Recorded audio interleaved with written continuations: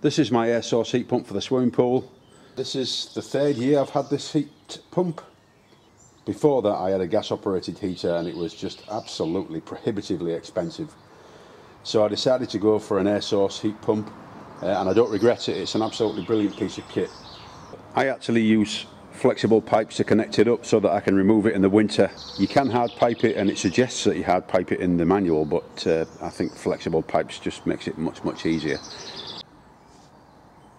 That's where I'm going to wire the thing up to. I've got a 20 amp switch in there inside a waterproof cover. In the manual it gives you a specific type of breaker that you need to fit, and you can get it off eBay very easily. Right, well that's the heater wired in. And the next thing to do is to connect the inlet and outlet, and as you can see it's very easily identified. They've labelled it with nice big labels there so that you can see which pipe goes where. So I'm going to fit them now. It's a very easy process. Right, so the first thing to do is to make sure that everything's clean, because you've got a rubber seal in there and you really don't want bits in there, otherwise you'll get leaks.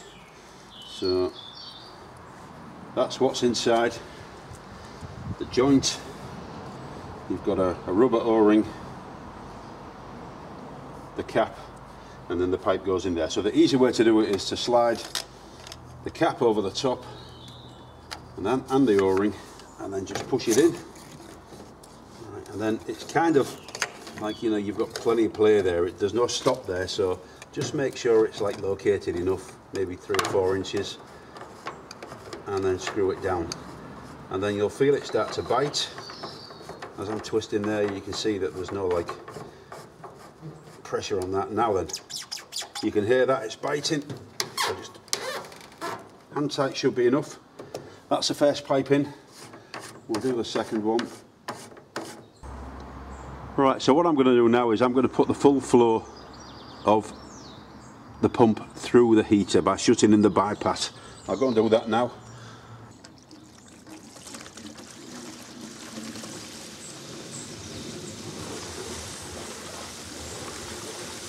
Right, that's the full flow through the pump now. I dare say you can hear that. There's the control panel. So that's telling you at the moment that the water's around about 19 degrees centigrade. I've got it set at 28, which I figure is about the right temperature for somebody to be swimming in. To give you an idea of how long it takes to warm it up, I reckon it will take 2 days to take it from 18, 19 up to 27.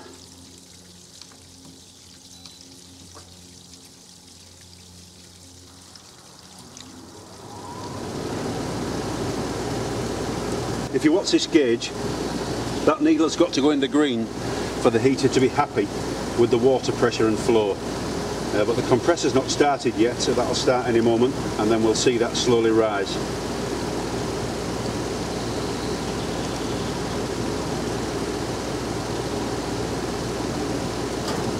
There it goes, that's the compressor kicking in.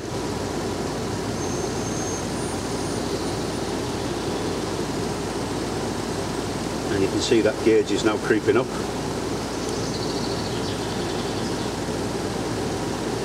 So that's us into the green now, so that's saying that the actual compressor's happy with the water flow it's getting.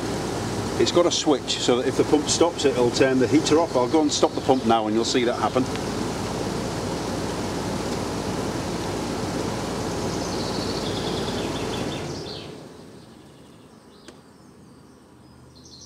So the machine stopped on its own when the pump stopped.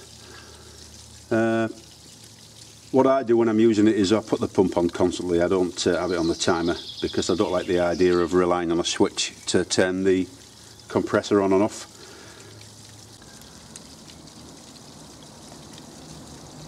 So that's the control panel. You can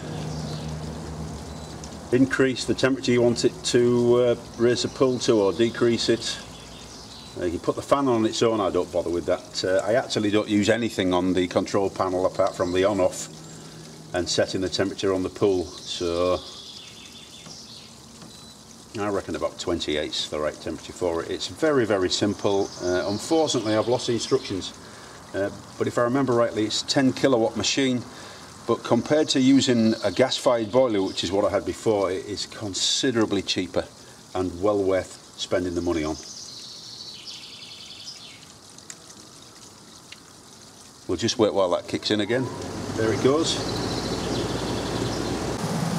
So that's the machine running. It is fairly quiet.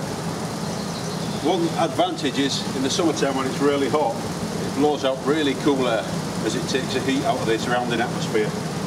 So you can actually sit in front of this and cool off. So that's it, an air source heat pump. If you've got a gas boiler and you're thinking about upgrading, then you can't go wrong with an air source heat pump. It's far more efficient, it's just better all round, and it's better for the environment as well. So I hope you've enjoyed watching this. Please feel free to leave any comments. Thank you very much.